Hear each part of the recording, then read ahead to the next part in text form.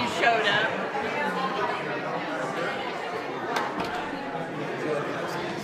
Bruce Knight, however, is not. Right there. So he's down there, and so as soon as I'm done, he's going to walk. Oh, you guys have like totally worked this out and everything. Wow. How impressive! Oh, I love it. I love it.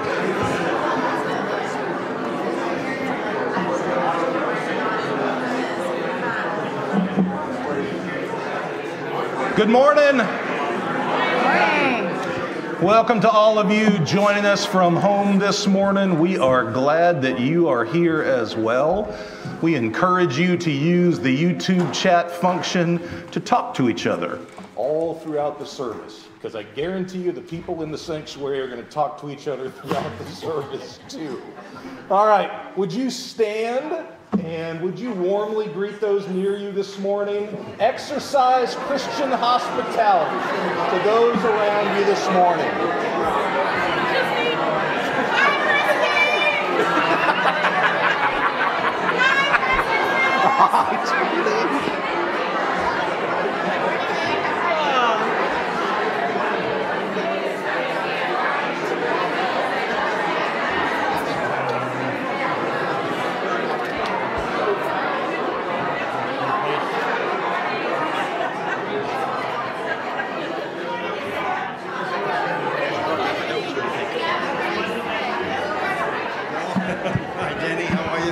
All right, thanks for doing that. Find your seats if you would.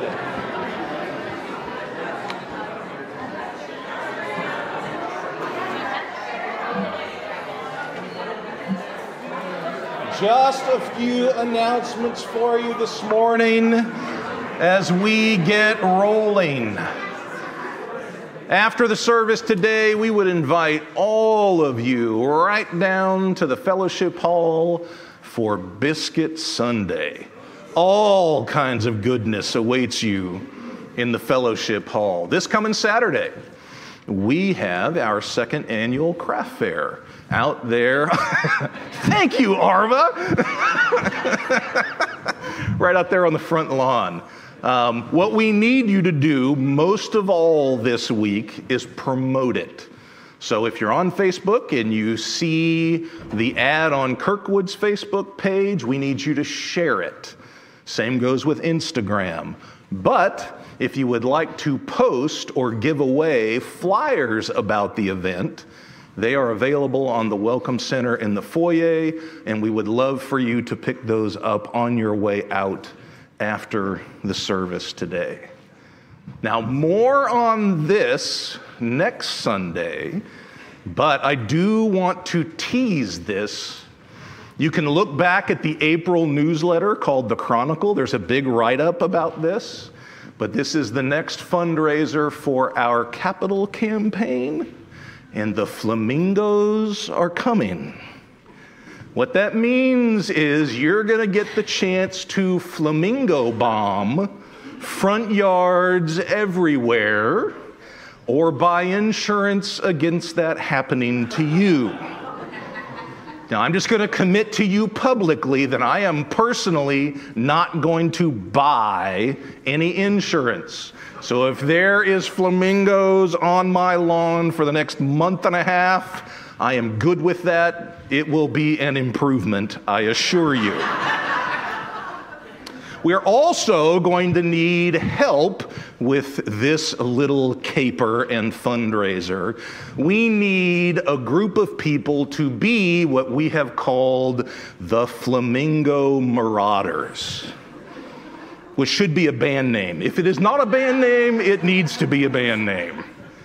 We need a group of people who are willing to take the flamingos to a yard and then in a few days take them down on the appropriate date.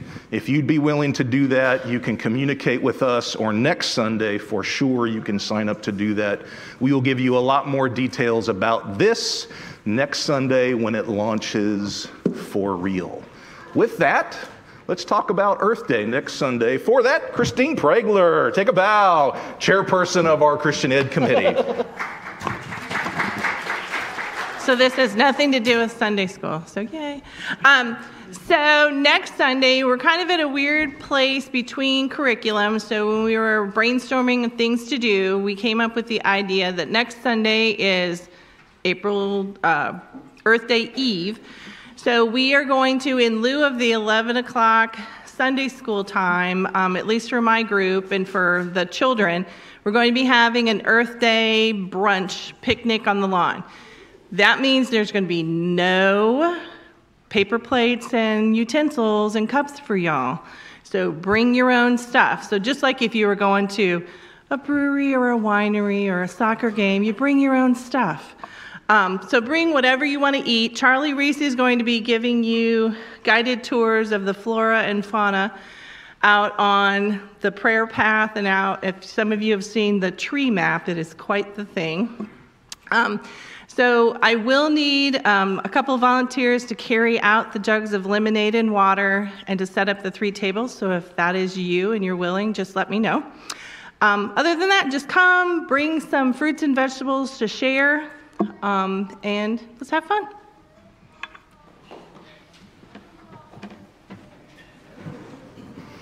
And one more this morning from the chairperson of our worship committee. Bruce, come on up. All right, I'm under a lot of pressure from Tina here. She told me I had to up my game because last week Susie had this killer poem. So, but I realized this morning.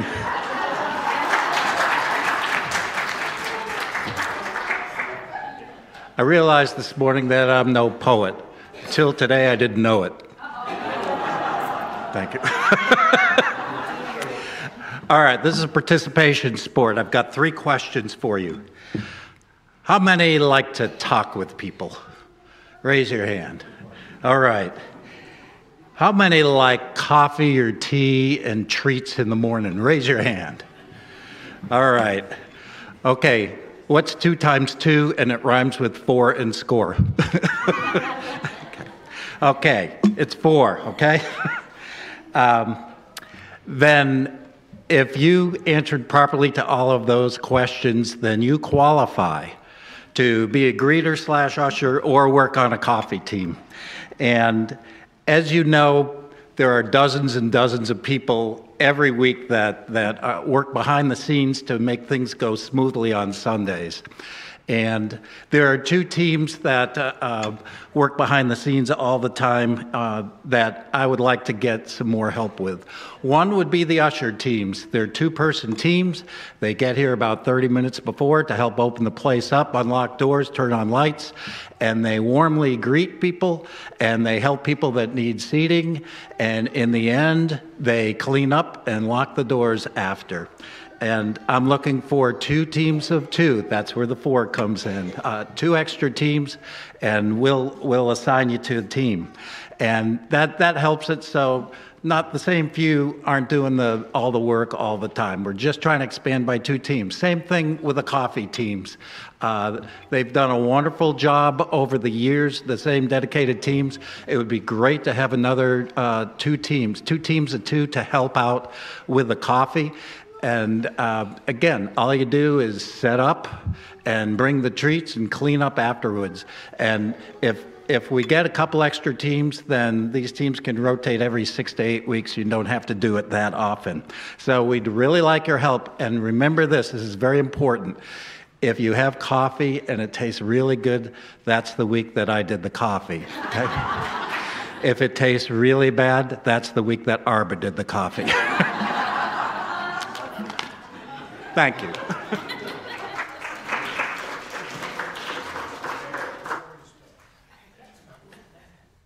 Ready?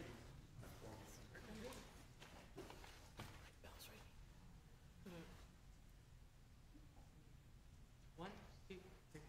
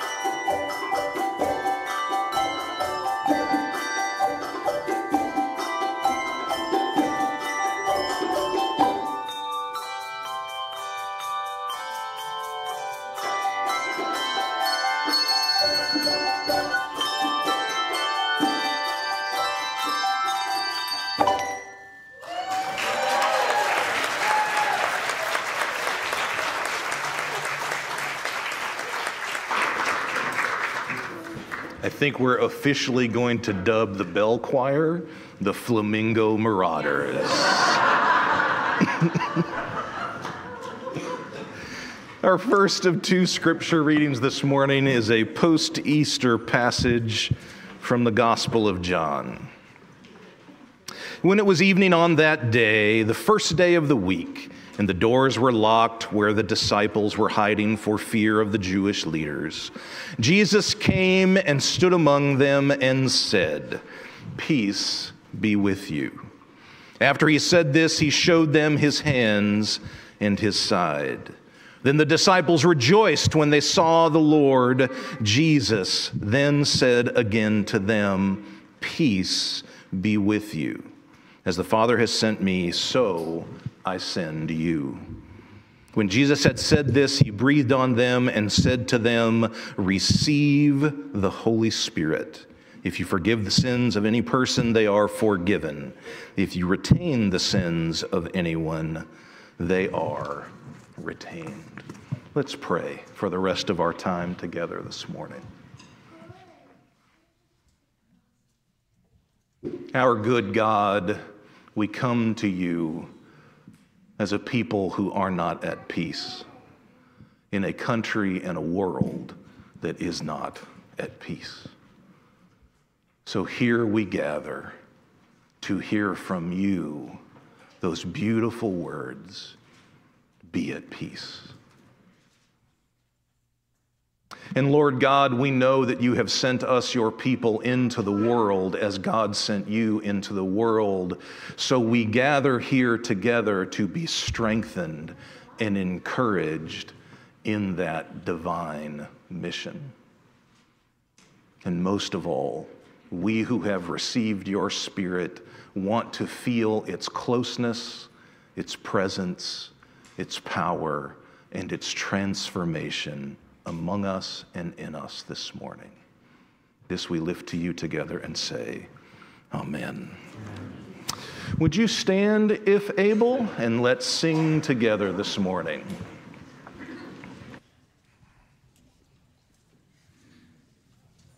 The second song we're going to do in this set may be new to some. We did it in here once, but it was a while ago.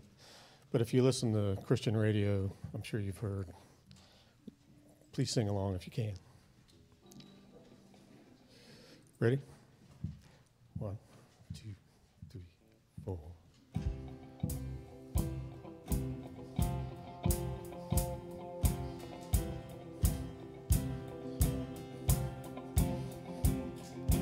Come to the water, all who are thirsty, come and be filled. Come to the river, brothers and sisters, come and be healed. Come and be healed.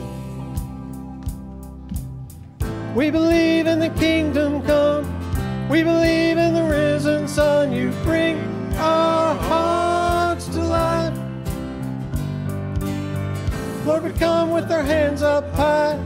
We believe you will satisfy. You bring our hearts to life. You bring our hearts to life. We are alive.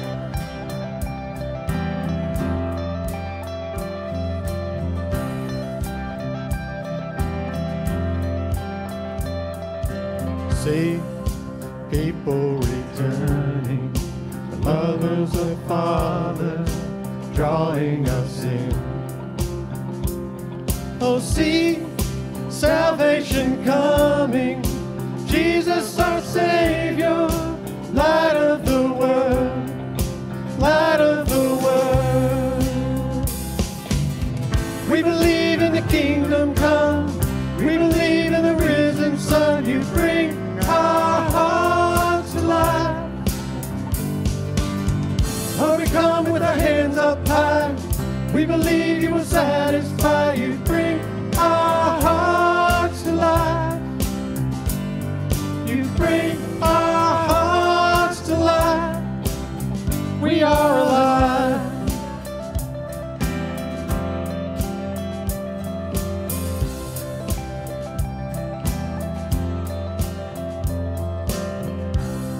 Let revival come. Let the people sing the glory of your name. Let revival come. Let the people sing the glory of your name.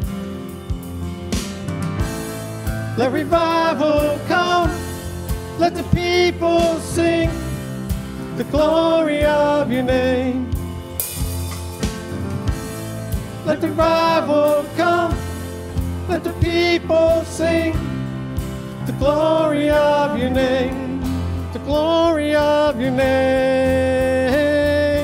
Oh, we believe in a kingdom come. We believe in the risen Son. You bring our hearts to life. Lord, we come with our hands up high. We believe you will satisfy. You bring our hearts to life. You bring our hearts to life. We are alive.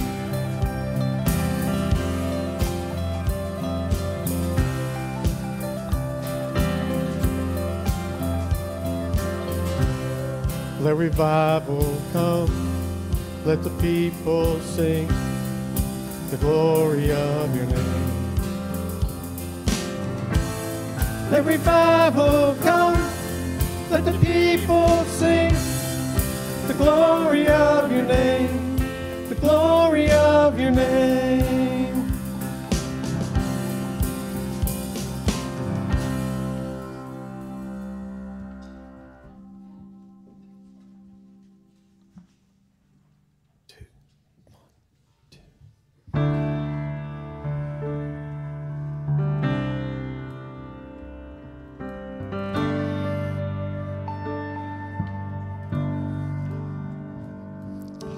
God, I'm on my knees again. God, I'm begging, please again. I need you. Oh, I need you. Walking down these desert roads, water for my thirsty soul. I need you. Oh, I need you. Your forgiveness is like sweet, sweet honey on my lips. It's like the sound of a symphony to my ears. It's like holy water on my hands.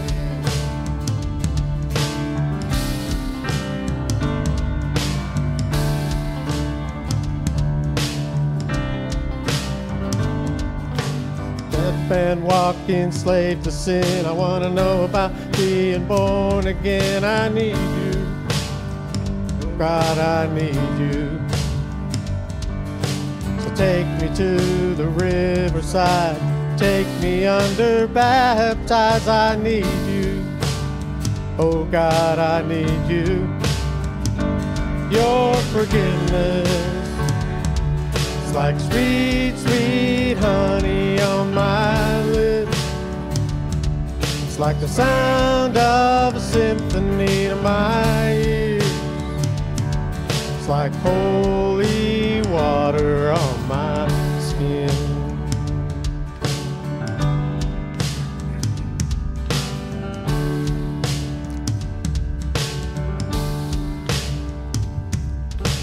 I don't want to abuse your grace. God, I need it every day. It's the only thing that ever really makes me want to change. I don't want to abuse your grace. God, I need it every day. It's the only thing that ever really makes me want to change. I don't want to abuse your grace. God, I need it every day. It's the only thing that ever really makes me want to change. I don't want to abuse your grace. God, I need it every day. It's the only thing that ever really makes me want to change. Your forgiveness, it's like sweet, sweet honey on my lips. It's like the sound of a symphony to my ears. It's like holy water, your forgiveness. It's like sweet, sweet honey on my lips. It's like the sound of a symphony to my ears. It's like holy water on my skin. It's like holy water on my skin. It's like holy water.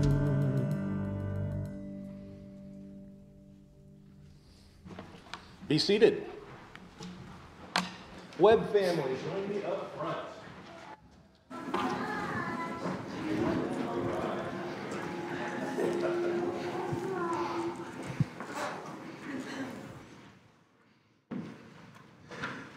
It is our great delight this morning to celebrate together the sacrament of baptism.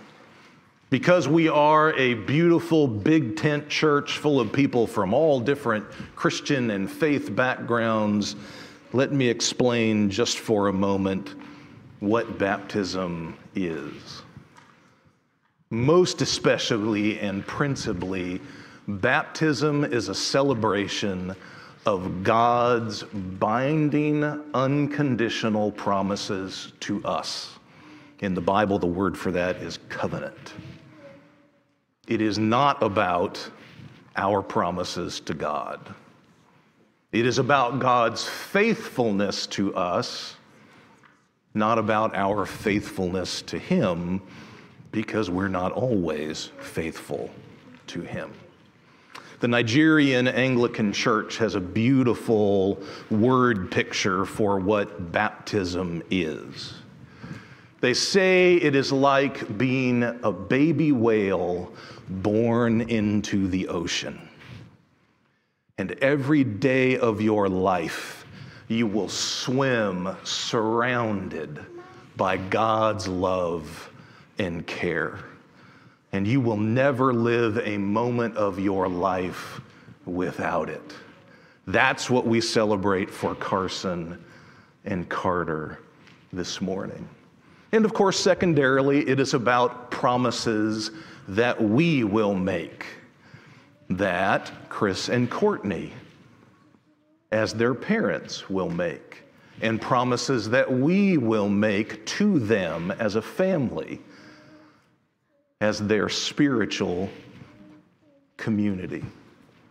This is a celebration of God's goodness and God's commitment.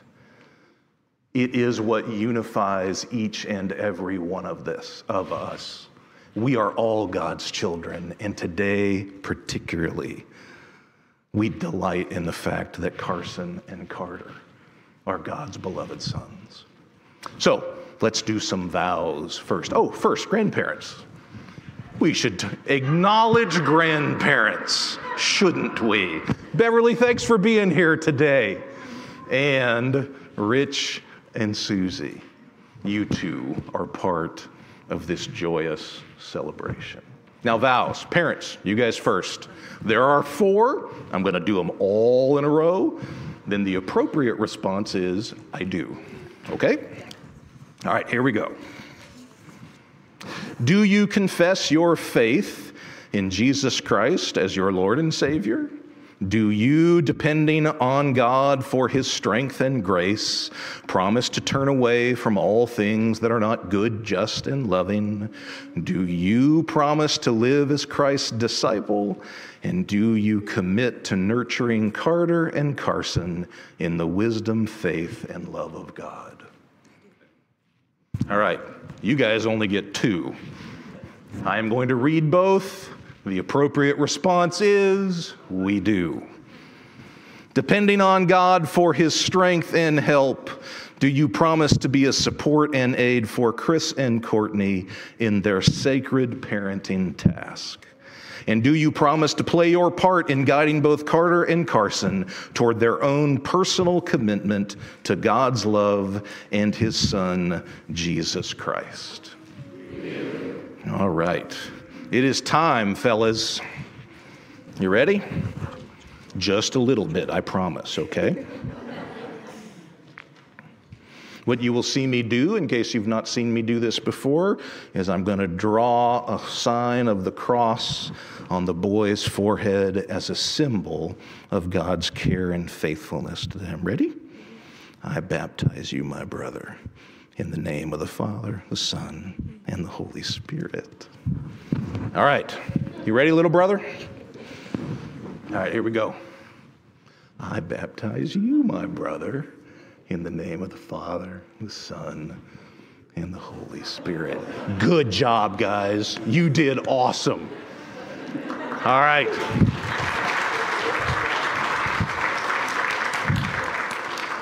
Now, today is a special treat. Instead of me praying for Carter and Carson and Chris and Courtney and our faithfulness to our vows, we're going to have Granddad do it. So, Rich, take it away. Let's go in prayer. Heavenly Father, as we have just witnessed the baptism of Carter and Carson, we pray that they will grow in the faith as they learn and develop as your children. Guide them that they may always seek you in their journey. Bless Courtney and Chris, O Lord. Strengthen them in their role as parents, guides, and nurturers. May they be a living example of faith, hope, and love. As they teach their children, may they also hold your promises, the promise of salvation, grace, and eternal life. And guide this church, O Lord. May we walk alongside Carter and Carson, supporting them as they grow in faith. May we be a community that lives out the gospel, embodying your grace and truth, and demonstrating to them by our actions. We pray these in Christ's holy name. Amen. Their commitment, and let's celebrate our brothers, Carter and Carson.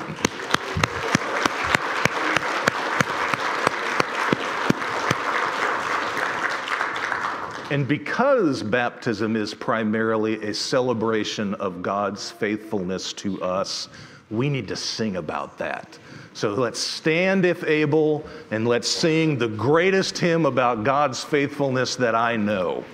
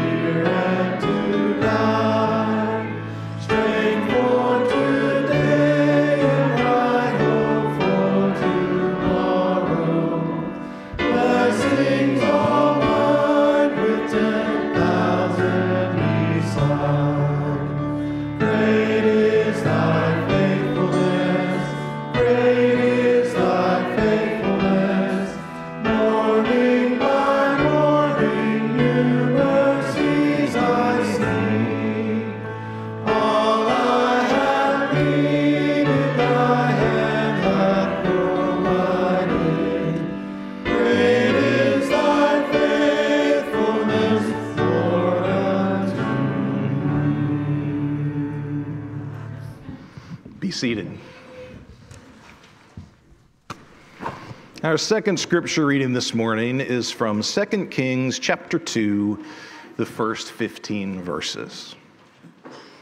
Now, when the Lord was about to take Elijah up to heaven by a whirlwind, Elijah and Elisha were on their way from Gilgal. Elijah said to Elisha, "Stay here, for the Lord has sent me as far as Bethel." But Elisha said, "As the Lord lives and as you yourself live, I will not leave you." So they went down to Bethel. The company of prophets who were in Bethel came out to Elisha and said to him, "Do you know that today the Lord will take your master away from you?" And he said, "Yes, I know. Keep silent." Elijah said to him, "Elisha, stay here, for the Lord has sent me to Jericho." But he said, "As the Lord lives and as you yourself live, I will not leave you." So they came to Jericho. The company of prophets who were at Jericho drew near to Elisha and said to him, "Do you know that today the Lord will take your master away from you?" And he answered, "Yes, I know. Keep silent." Then Elijah said to him, "Stay here, for the Lord has sent me to the Jordan." But he said, "As the Lord lives and as you yourself live, I will not leave you." So the two of them went on. 50 of the company of prophets also went and stood at some distance from them, as they both were standing by the Jordan. Then Elijah took his cloak, rolled it up, and struck the water. The water was parted from one side to the other, and the two of them crossed on dry ground. When they had crossed, Elijah said to Elisha, "Tell me what I may do for you before I am taken from you." Elisha replied, "Please let me inherit a double share of your spirit." Elijah said, "You have asked a hard thing.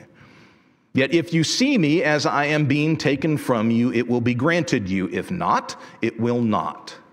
As they continued walking and talking, a chariot and horses of fire separated the two of them, and Elijah ascended in a whirlwind into heaven.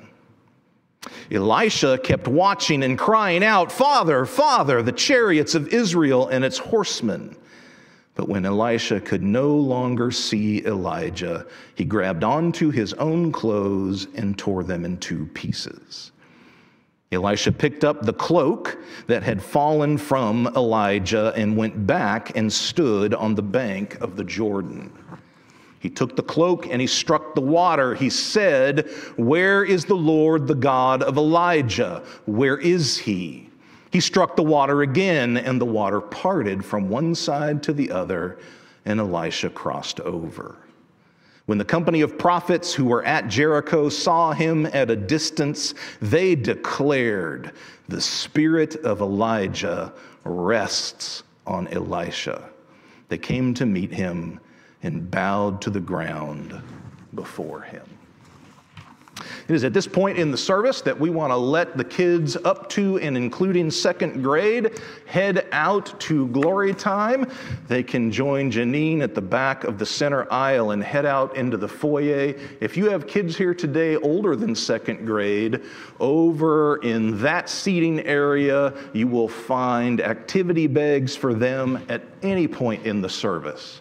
They are welcome to go over there and grab those activity bags.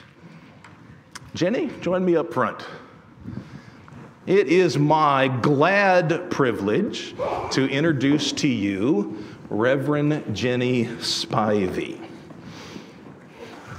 Well, here you go.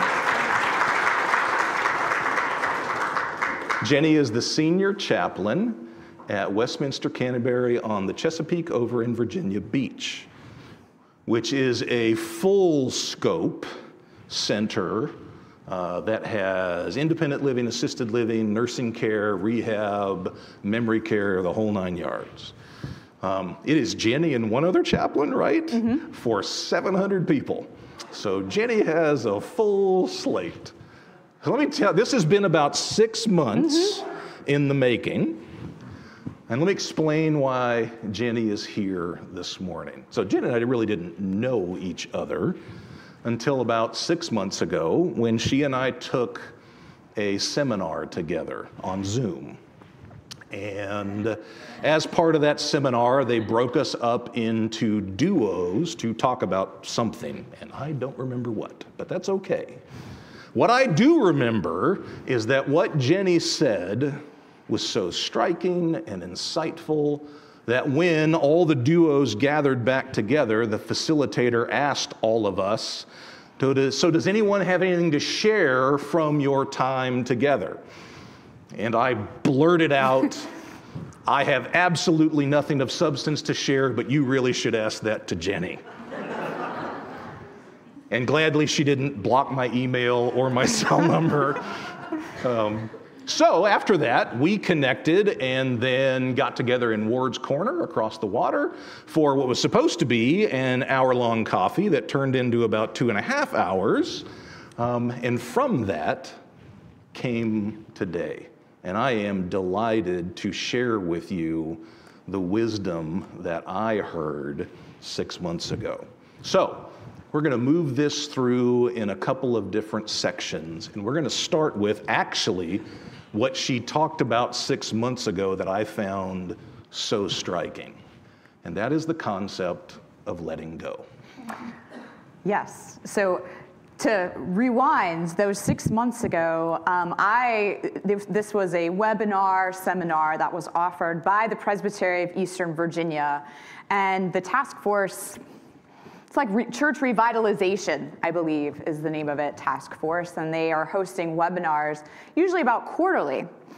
And a lot of them are very much focused on the lives of congregations, which is not really my life right now. I've served in a few congregations, starting out in Missouri, where I'm from, St. Louis, where I graduated from seminary and remained, and then in the western part of the state of Virginia, and then worked with one of our PIVA congregations in a time of transition before I went to Westminster Canterbury.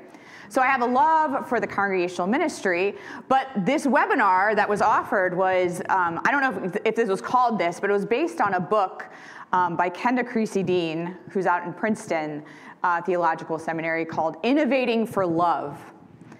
And in this, she talked at the beginning of the webinar, and then we broke out into these groups. And I signed up for it and thought, usually, although I will say, caveat, but usually you don't necessarily go to a retirement community to do a lot of innovation. I'll say Westminster Canterbury is pretty different.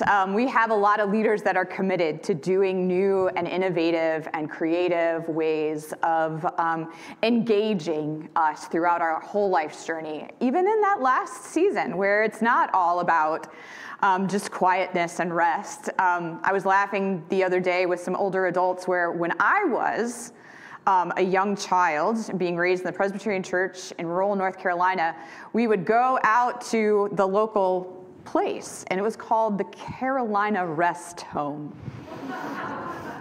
The people at Westminster Canterbury that I worked at laughed at that too. And it was funny because what I came to discover and what Chris and I talked about was that there really was a lot of innovation. There was, when we were talking about the main metaphor that she used in this book, it was taken from Paul's journeys, his preaching journeys that he went throughout the world out to these churches that we still know about, that we call by their letters name, Galatians, Galatia, Corinth, all of these, Philippi, all these places that he traveled. And in one of them, they found that they were on a ship and the ship was going to be wrecked, and they tossed everything out and they clung to the pieces of the ship, and yet that helped them make it. Their ship was destroyed, but they survived, and they kept going. They didn't sit there and say, well, that's ruined. They found that God's Spirit continued to equip them and lead them on. And I just found in a conversation with Chris that kind of started it off. Mm-hmm. That when we were talking about how that became her metaphor for a new places in ministry and new things to do, it was it was built upon a shipwreck. What were the pieces that were floating and just broken apart? And I remember one thing that I shared with you then that got me thinking is she used in her work and in her talk, she said, about a shipwreck, that there's two things there's two names for things that happen when a ship, that happens: flotsam and jetsam. Anyone heard of these? I was like, I feel like that's pretty good in a maritime community, that we would, those would be words that. And what was so cool was that at Westminster Canterbury, we have a little resident-run group. And they don't use their full name very much. They call themselves F and J, but it stands for flotsam and jetsam. And what they do is they coordinate to help people that are moving in, because usually they got too much stuff. There's no way that all the stuff that they've been accumulating in their homes for 40, 50 years sometimes is going to fit in an apartment in a high-rise. We're a high-rise. And so the process of downsizing, of letting go, is a hard one for a lot of people, and yet it's freeing for so many people when they find that they've made that change and come. And then also they take, at the end of one's journey, when someone passes on and a family cannot keep all of the things, again, they come back to the community, and they are organized and handed on some things to some of the local ministries in Virginia Beach that need them, particularly Union Mission we partner with. But also then they run a little store, and the money that they sell, the money that they get from these things that we can't use, that other people will use, residents or guests or families, go to our foundation. And it just seemed to me, it was like, that's the idea that she was saying of letting go. And to be in a place where a ministry where we have to let go all the time. We're letting go of things that are old and we cannot use anymore, but discovering that through that process of letting go, of change, that there's something new that God is bringing into our lives. And I think that's particularly an Easter message. It's a resurrection message. So obviously Jenny's memory is way better than mine. And what's really funny, I publicly confess, is I sit on the committee that plans those seminars, and I do not remember what it was about. So, similarly, talk to us about how you've observed the need for there to be a passing of the leadership baton between generations. Yeah, so as talking to Chris and telling him about the ministry at Westminster Canterbury, I've been there for 9.5 years. And that's a lot of passage of time, really. We have, it averages out, though it never works very averagely, that we have about 50 deaths a year. So that's about one a week. But they never do that. They decide to do 7 at a time. And but to think about the continual cycle of those who have come and lived their life and go on into God's kingdom, that we always are then welcoming new people. The span of ages of people at Westminster Canterbury is from 62 to 104. That's like the span of ages if I had a baby today and me. We have people whose children are living there. And that's a really cool thing. We have what's called, they apply and they go through the process, but we have legacy. We have people whose parents lived there and died, and the leader decided to come. But not only in families, it's the generations passing one thing down to another, which was one reason when we were brainstorming and thinking about the themes for today, my mind went to the passage of Elijah and Elisha. And if you count how many times, it was a very repetitive passage, and that's really, most of these passages, not everyone could read. You couldn't mass produce scrolls, that took a long time. And so they would be read to you, and when you hear it, time over time, 3 times, that rule of threes, that Elisha was reminded, that it was like, I'm going to go. I'm not leaving you. Nope, take me with you. I'm not ready for this yet.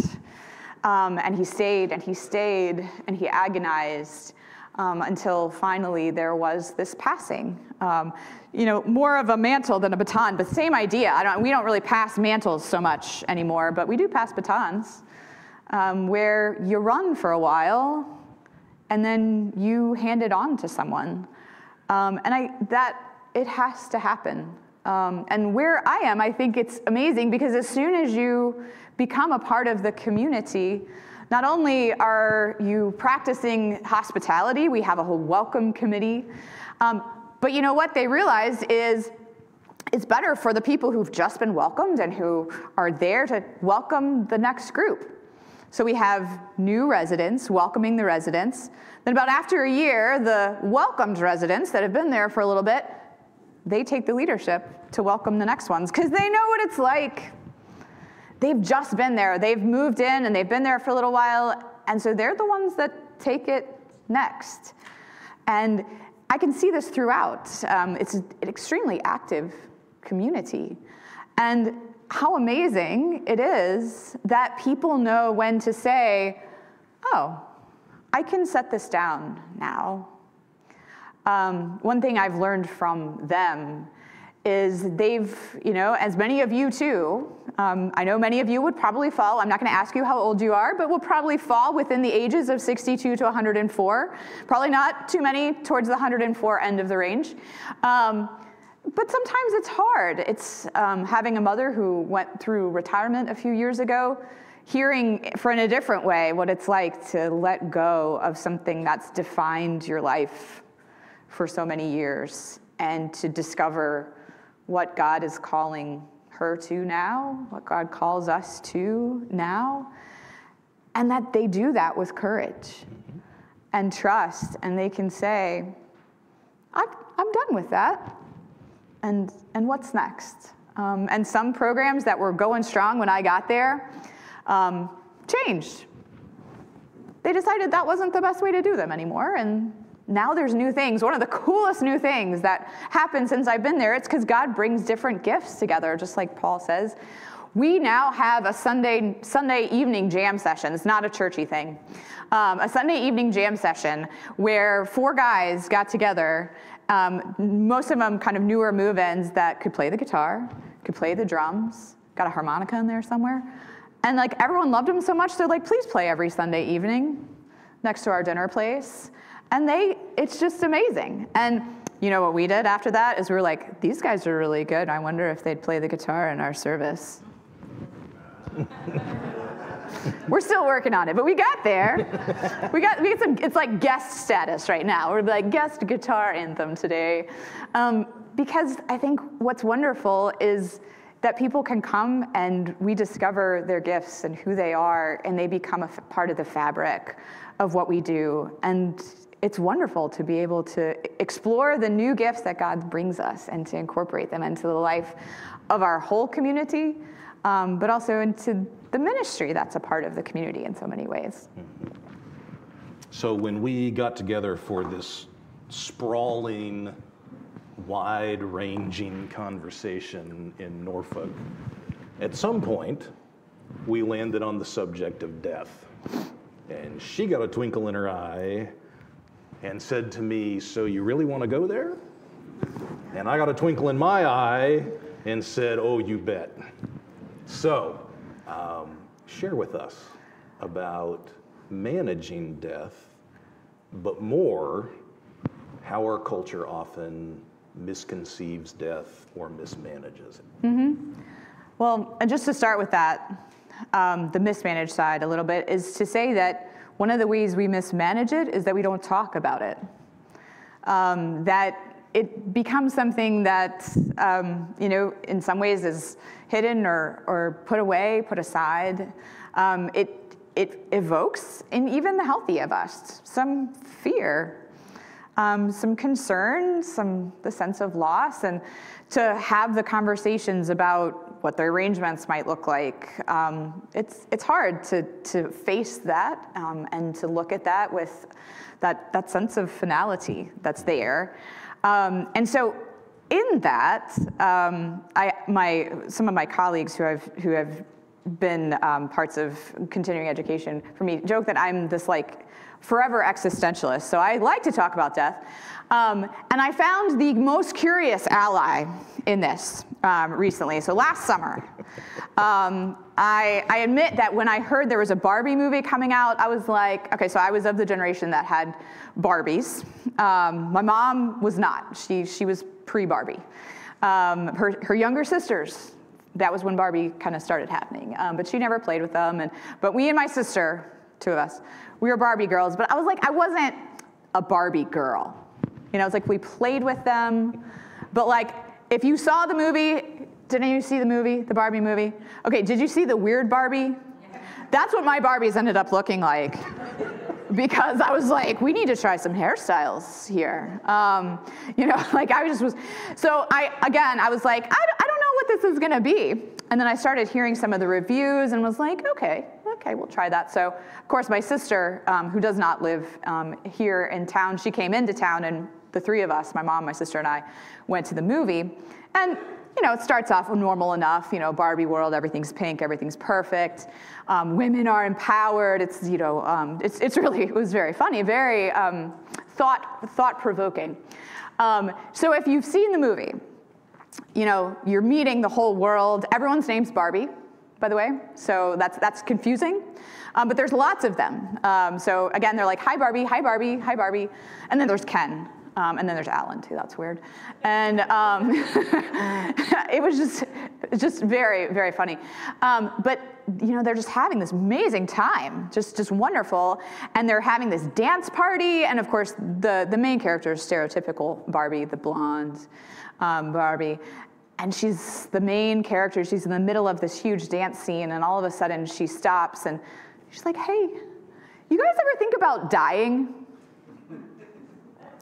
Now, I think my mom and I, my sister probably too, but my mom and I particularly burst out in laughing when that line was delivered. I don't know that anyone else in the theater had that reaction. They're like, that's not funny. We're like, no, it's really funny because we don't talk about this. And yet there was some chord that was struck in me that actually it's in sometimes our most exciting, joyful moments that we're like, this isn't gonna last forever. Uh-oh, is this all that there is? And that's the beginning of this journey, this odyssey that Barbie goes on. And it's kind of a, you know, it's this awakening to what is there to life, but also what is there that is the mystery of life and death. This came to me when I was just sitting down there, because it's one of my favorite passages of Scripture. And I mean, again, in Easter we talk about death and life. And the astonishing thing about Jesus is that he was not afraid of talking about death. In fact, he had Peter and his other disciples around him. He's like, hey, guys, I'm gonna die. Peter's like, no way. Nope, I don't want you to hear talk about this. We're not talking about this. We're not talking about this. Jesus, is not gonna happen. And Jesus is like, Peter. And so they didn't want to talk about it.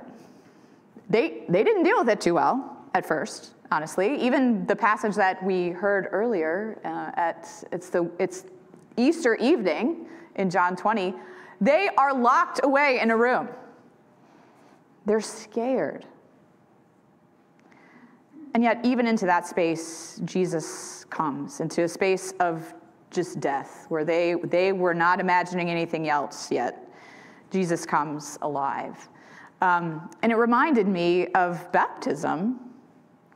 For as much as we're like, this is amazing new life that's happening, this promise and this hope, Paul reminds us that they belong together, and it's a poignant one that's read, and often can be read at funerals, from the 6th chapter of Romans, where Paul says, do you not know that all of us who are baptized into Christ Jesus are baptized into his death?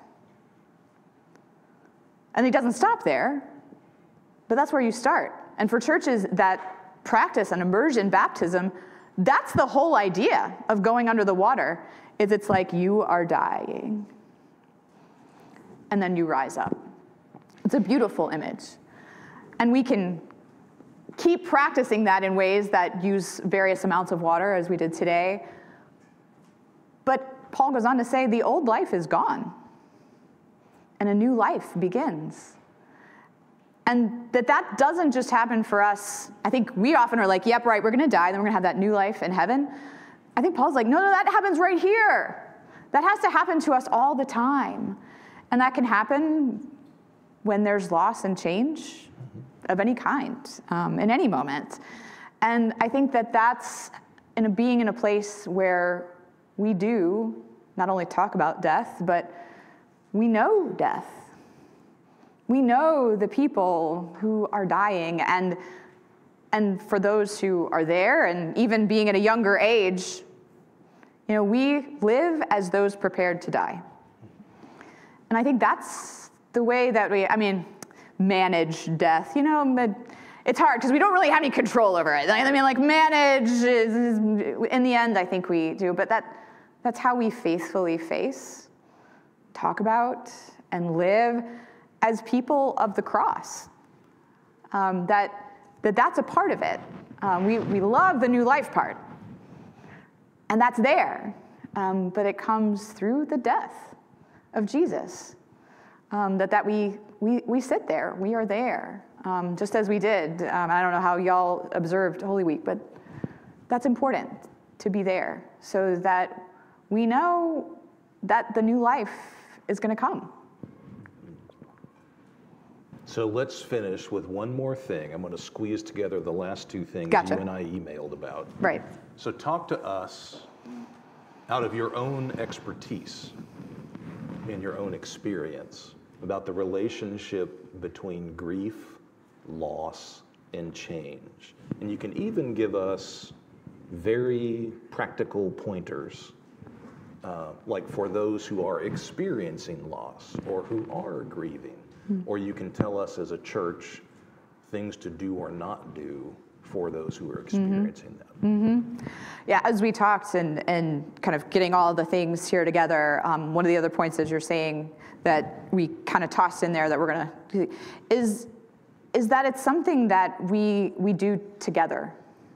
One thing I experience as I am in the midst of times of illness, times of really the end of life situations, as I am with families in the moments of death and right after, the loss and the change, I think it can feel like, it's absolutely life-changing, and it is, but that it can feel very isolating, and that we don't do this alone. I think one of the lessons we can learn from the disciples who scattered and went off on their own and were very scared is they finally got back together, at least. That's good. But that sometimes we try to face that on our own. It feels like no one might understand. And one of the important things that we do, we connect people with one another. So as Chris was saying, there are two chaplains. I've been there for about 9.5 years, and I'm most recently working with another chaplain who's been there for about 2.5 years. We make a great team, and it's great. But we, the two of us, do not do all the pastoral care. We can't. We there. But I think that's the thing that we look at, and that I think that's great for our church, is that actually all of us in our baptism are called to live out the ministry of Christ. And we do it in different ways with different gifts, and we care for one another. A couple of tangible ways that materializes is we have a grief and loss support group that meets on a regular basis. And it can be scary, as I've heard people say, to walk in that room for the first time. And yet each time I see someone come for the first time, usually I know why they're there. Sometimes I don't, because sometimes they may have lost someone that I don't know about. But it's this holy moment where people come to open up their hearts and souls that are hurting and to connect with the love that's around them. And Henri Nouwen wrote a book called The Wounded Healer. And it's like that. It's, we don't have to be like, I have all the answers for you to help you. No, we reach out to one another even in our brokenness and in our own senses of loss. And that's what really powerfully connects people to one another. We have a group of people who are walking together towards a lot of end-of-life things for caregivers and the difficult times that they face, that we don't face those alone. That really we can trust that this is the promise of Jesus. And I was just hearing this again as we read the scriptures this morning, where it's funny, the shift that I invite you to hear is that Elisha said to Elijah, Elijah's like, here, I gotta go here. He's like wrapping up all the stuff. He's gotta go here, gotta go to the Jordan. And Elisha's like, I will not leave you. And Elisha saying that, I will not leave you, it's like, I just imagine like Elijah trying to drop off Elisha at college and it going like really bad. like I remember when my parents drove away from me, I was William and Mary. And I remember standing in front of my freshman dorm and watching the car just get smaller and smaller. And I was like, oh no. That was really real. And like Elisha would have been like running after the car. Like he would have been like, nope. But that was the sense of wanting to grasp onto something, and that fear that even when he finally did let go and the mantle was passed, God's Spirit rested on him. But when I heard that repeated those 3 times this morning, you know who really said that to us? Was Jesus. Jesus said that, but Jesus meant it in a very different way. Jesus said, I will not leave you. And so wherever we are now, just as he came to his disciples, he said, receive the Holy Spirit, that Jesus is with us. And that what can we do that if we're showing up with someone that might be, facing the first moments of loss, the shock, all of the things that you might associate with that, denial, anger, just all of this stuff that happens in that immediate grief time, that how can we communicate in our words and just in our presence what Jesus said, I will not leave you. I will be with you always. So I think the best way to respond this morning, at least initially, is by praying. So I want us to be quiet for a moment or two. And I think you need to pray. And you need to pray about yourself and what you heard this morning that struck a chord about your own life, like maybe letting go or passing the baton or who knows what. But then I want you to pray for the other people you know in your life or in our church who are perhaps grieving or going through loss, or maybe who need you to care for them. So take a minute in the quiet and just offer up your personal prayer for yourself and for others. And after a moment or two of that, I'm going to pray aloud, and I'm going to pray for Jenny.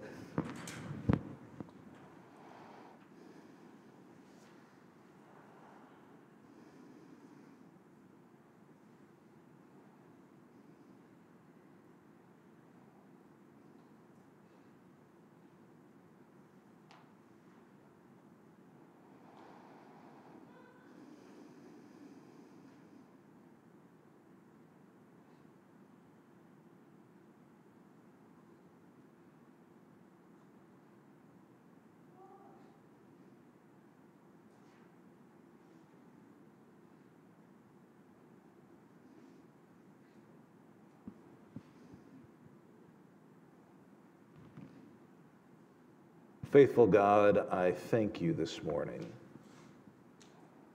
for the gift of Jenny's wisdom and experience that she so readily shared with us. I pray, Lord, that what she said does not soon leave us, because letting go, regardless of age, is hard for all of us. Sharing responsibility and leadership with others is hard for all of us, regardless of age. loss of any kind is hard for us, regardless of age. Thank you for what she does. Thank you for the many lives she touches. Give her and her colleague great strength and joy as they go about their chaplaincy role. I pray that she is blessed in her life every bit as much as she blesses other people. And I pray that you surround her with people who will encourage her and offer their gratitude to her for all that she does and the sacrifices she makes. God, we thank you together this morning in the name of Jesus, our Lord, Savior, and peace. Amen. Amen. We are going to finish our time of prayer by praying together the Lord's Prayer. This is a version that comes from a book of liturgy written with and among people from all over the world who are in marginalized or poor communities called Liturgies from Below. So I'm going to play the role of leader. When we get to the next slide, you'll see yellow font. That will be for you, and we're going to pray this through together. You can do the congregation part when we get there, okay? Ready? Let's pray. Our God and holy elder who colors the earth and sky, be blessed because of all you give us. You are our light, our life, and our love. May all goodness and justice come to all of your sons and daughters. And to this sacred end, we commit our energy, our attention, and the whole of our lives. May your many resources be shared with equity so that there is no lack of bread on any table. We need to be forgiven far more than we take, and we need to offer forgiveness far more than we actually do. For without grace piled upon grace, life and love collapse into chaos. Keep us far from the temptations that entice us, like greed, pride, power, and fear. For the strength of their evil far exceeds the measure of our resolve. We ask all these things because you alone possess the memory of the Creator. You alone know the depth of our world struggle, and you alone are the hope of any good future. Amen. Would you please thank Jenny for coming here this morning?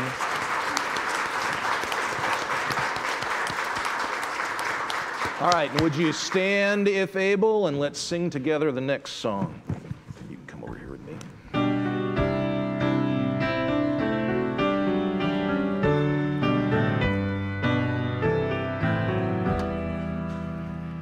Today we all are called to be disciples of the Lord, to help to set the captive free. Make plowshare out of sword.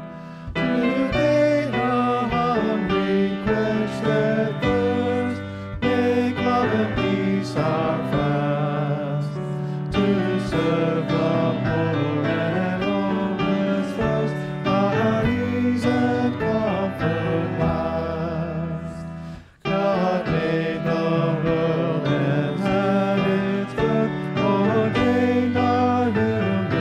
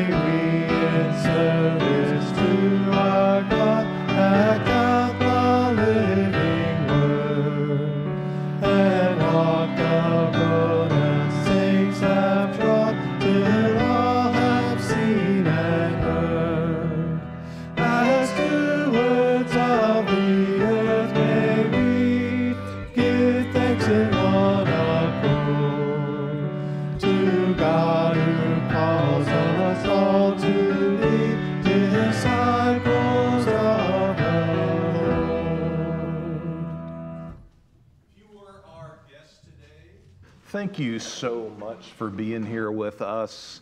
As you leave today, we would love for you to stop by the Welcome Center, meet somebody. We've got a gift for you for being here today. If you're online catching us for the first time, reach out to us via email. Our church email is in the video description. We would also love to connect with you. Remember, grab flyers for the craft fair from the Welcome Center in the foyer. Also, head to the fellowship hall directly after the service is done for Biscuit Sunday. Also, Jenny's going to be there for a while, so you can come and talk to her one-on-one, and we are thankful that she is willing to stick around to answer your questions, talk to her more, because she shared lots of great stuff this morning. And for the benediction today, Jenny, come and offer that. Friends, go in peace. For as Jesus has said to his disciples, as the Father has sent me, so I send you. So friends, go knowing that the Holy Spirit rests upon you, and may the blessings of God Almighty, Father, Son, and Holy Spirit be with you this day and remain with you always. Amen. Amen. You can consider yourself dismissed after our final song. Ready? 1, 2, 3, 4.